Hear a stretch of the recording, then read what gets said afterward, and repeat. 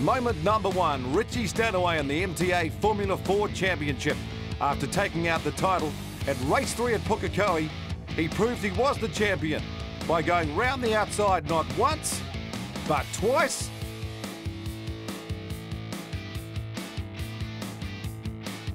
In fact, 3 times, proving he really is a worthy champion.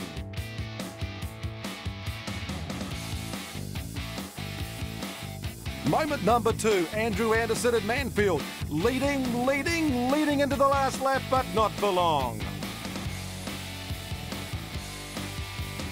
Moment number 3, the big bust-up in the production cars at Powerbuilt Tools Raceway between Simon Skeets and Logan Childs, the moment that ended the season for Childs. Classic case of 2 into 1 just doesn't go.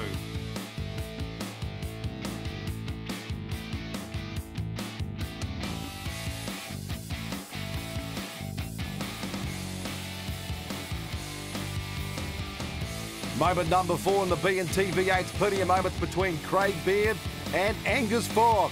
First of all at Powerbuilt Tools Raceway in Christchurch. And then was this a case of payback at Pukekohe?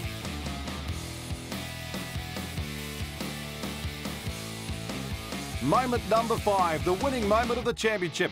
Kane Scott goes round the outside of the hairpin on the second to last lap of the last race at Pukekohe to take the title.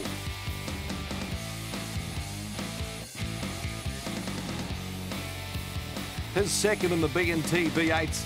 A special moment too for the team of the Fujitsu heat pump Ford Falcon.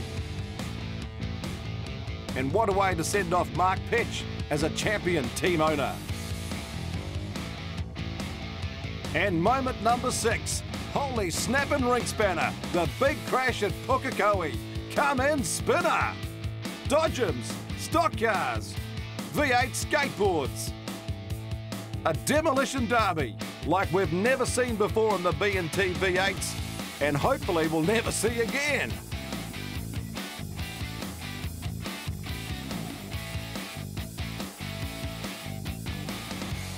And just look at the way that Angus Fogg turns his LG Ford Falcon into a V8 skateboard that Tony Hawk would have been proud of.